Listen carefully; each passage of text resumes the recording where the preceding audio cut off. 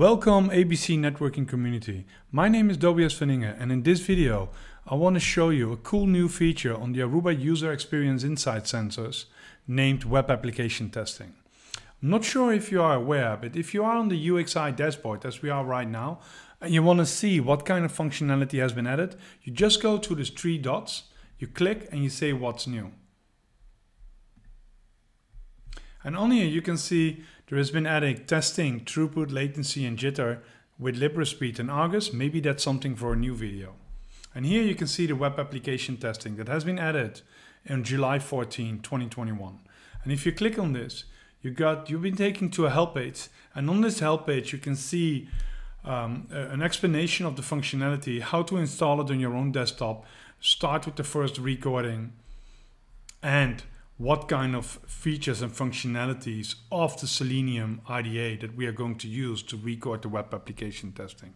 But for this one, let's close this off because we are going to do this on ourselves. And I'm on Firefox. You can also use Chrome, for example. But if you want to install the Selenium add-on, you click on add-ons in the tools menu. And you can see here, Selenium IDE has been installed and enabled on my side. But if you don't have it installed, you just search for it. You'll be taken to a search page and then you can click it here and install it. So that's all being said and we are ready to record our first web application test. But what's the use case? On the UXI sensors, there is a lot of internal and a lot of external tests like Salesforce, Facebook, Skype for Business, Zoom tests, that making sure is how the users are perceiving the networking infrastructures. And the more UXI sensors you have throughout your infrastructure, the better statistics and the better view you get in how users, devices are perceiving the networking infrastructure. But there is always applications that maybe you want to test on your own. There is a web application that you want to see if I click 1, 2, 3, what is happening and how is that being perceived by the user and what is the time. So in order to do that, we now give you the opportunity to create these custom web applications. I'm going to record for this demo a very simple setup, but that's where you can verify how you can make it more complex in your environment.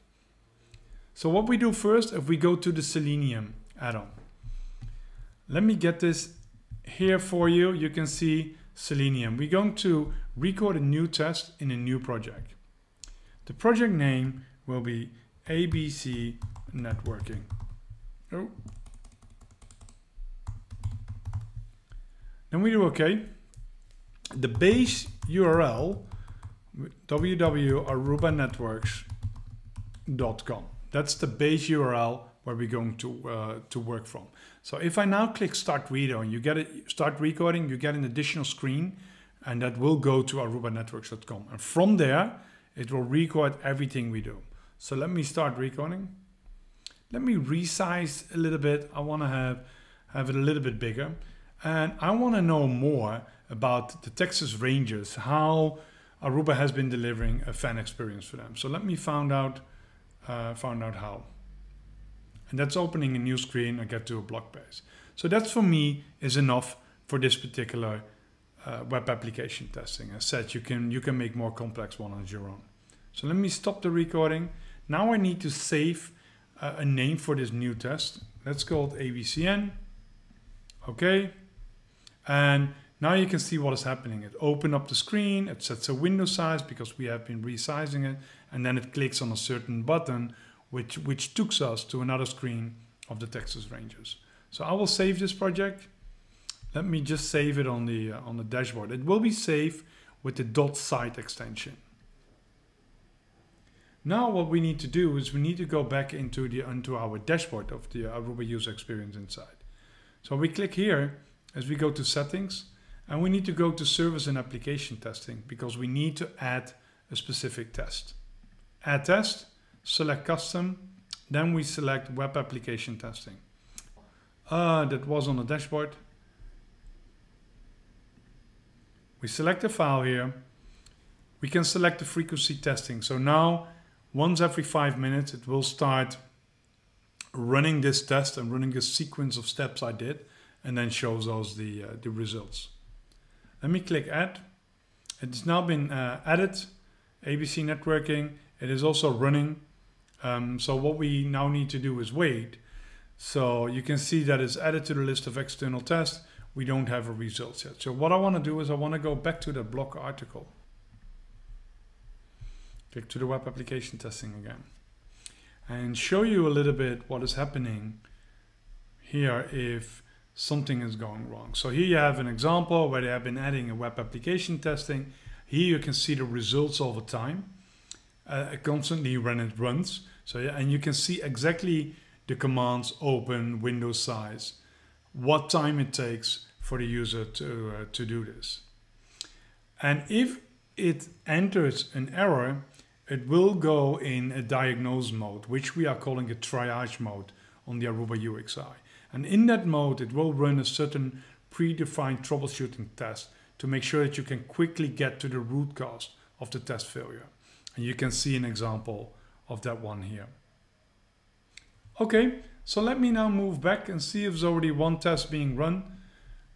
And then let's look at the results of this particular test. We don't have a test yet, so let's give it a couple of seconds before we get the first results. We have been fast forwarding time a little bit because remember the test is runs once every 5 minutes and we had to wait a couple of minutes before we get the first results in. But here we go. We have the first results in on the status. It's now good. You can see the total elapsed time. You can even see it per sensor, for example, and you can see the specific task. This is how easy it is to set up customized UXI tests for web application to make sure that for your infrastructure, you can always measure how the users are perceiving the networking infrastructure.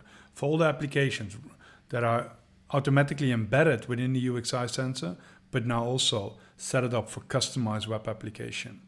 Thank you very much. If you liked the video, please do a thumbs up. If you have any questions or comments, please leave them in the comments field. Thank you very much and hope to get you in the next video. Bye bye.